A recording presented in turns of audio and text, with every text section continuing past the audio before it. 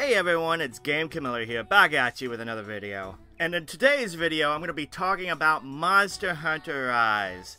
Now, on YouTube, I haven't really talked a whole heck of a lot about it, but on Twitch, I have been streaming it almost every stream, and I am absolutely loving it. Recently, Monster Hunter Rise just came out with the 3.0 update, and it is beefy, it is awesome, and it comes with one of the coolest monsters ever, Crimson Glow Valstrax, and its armor and weapons are equally as good. Today's video is going to focus on that armor as well as the hunting horn. I'm a hunting horn main, so I'm going to go over my complete build that I'm going with at the moment in the 3.0 update. I'm going to share all the details and why you should go after that build as well. Now, first things first, I want to talk a little bit about that Valstrax fight, the Crimson Glow Valstrax. It is perfect. It is amazing. I love this monster. It has such a cool mechanic with it. Those wings, those jet, the ambush. You can't forget the ambush. It is awesome. And I highly encourage you to get to it.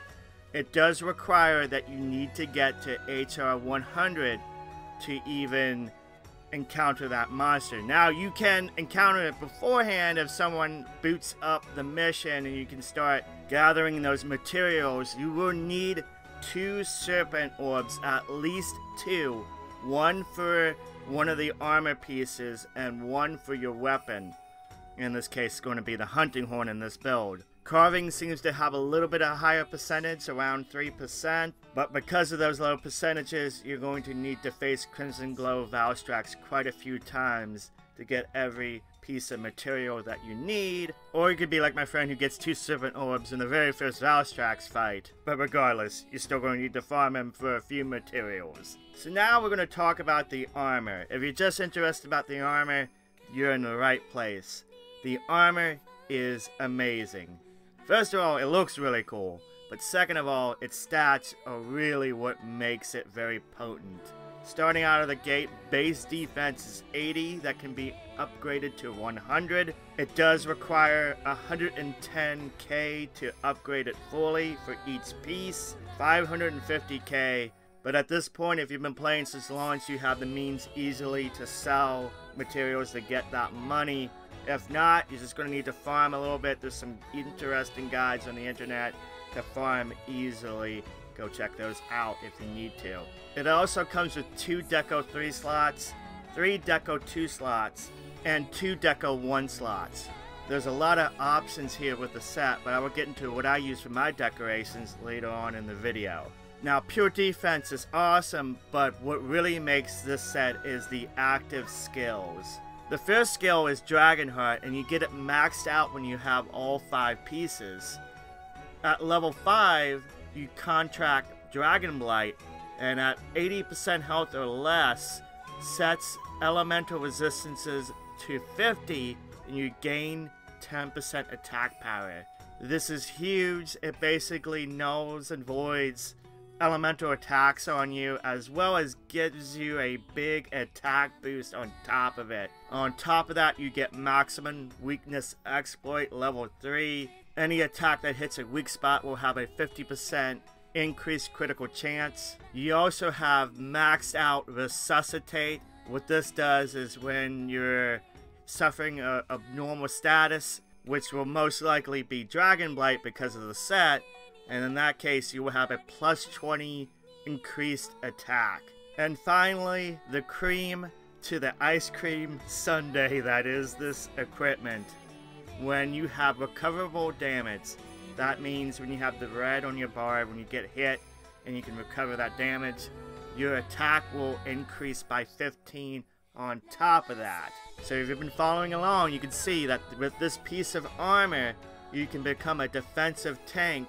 On top of that, you have the means to really dish out a lot of damage with Hunting Horn as well. So you can see why this is going to be the set to go after if you just want to last against these advanced missions that just came out.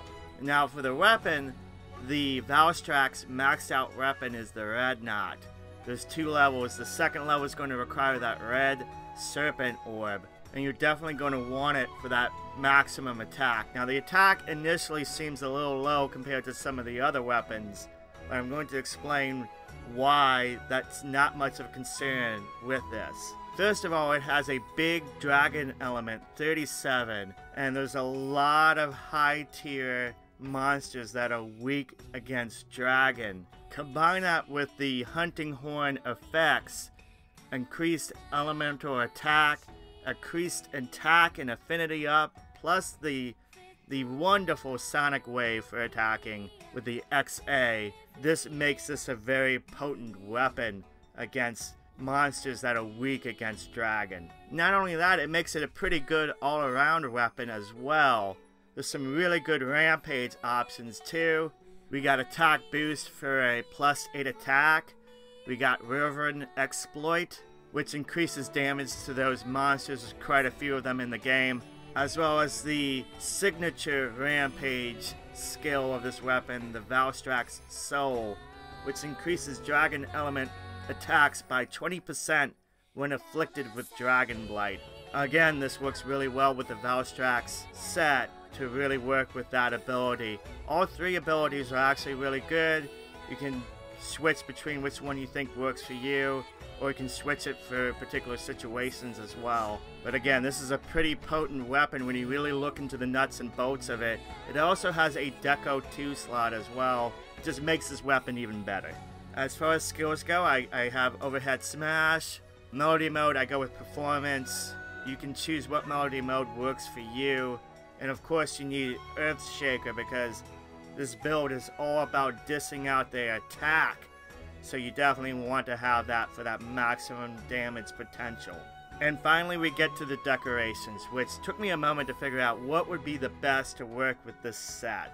Now at first glance, for some people it's going to be a hefty goal, but it is a truly endgame build. We're at 3.0, so you get to this, it is definitely worth it. I have 7 attack boost jewels here.